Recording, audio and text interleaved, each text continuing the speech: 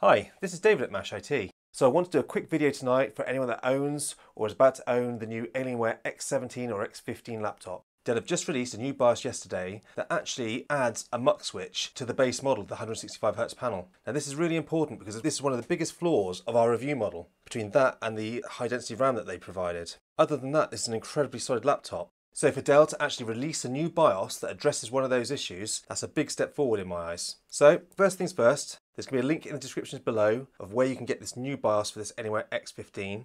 And I'm going to quickly just download it now and install it and show you it being installed.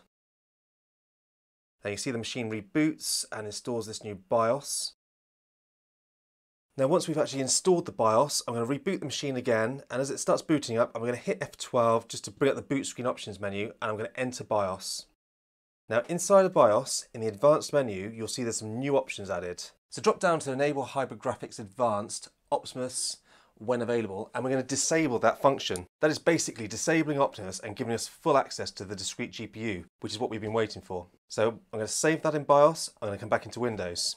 Now that we're back into Windows, if I go into Device Manager, you can see it hasn't actually disabled the Intel GPU. You can still see them both in Device Manager, but if we open up the Nvidia control panel, you'll notice straight away that we've now got access to the actual laptop display panel in Nvidia control panel, which you wouldn't get if you're in Optimus mode.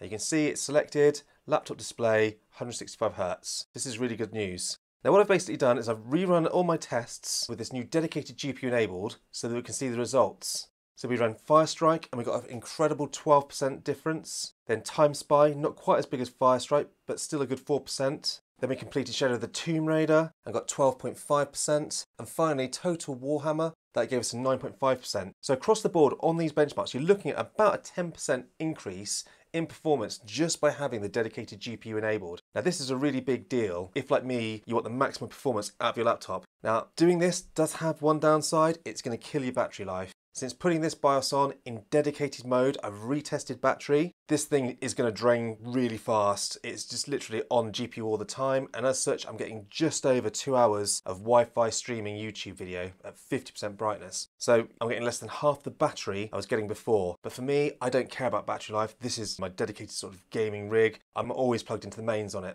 But if you do care about battery, then you obviously just switch it back to Optimus mode and take advantage of the Optimus graphics.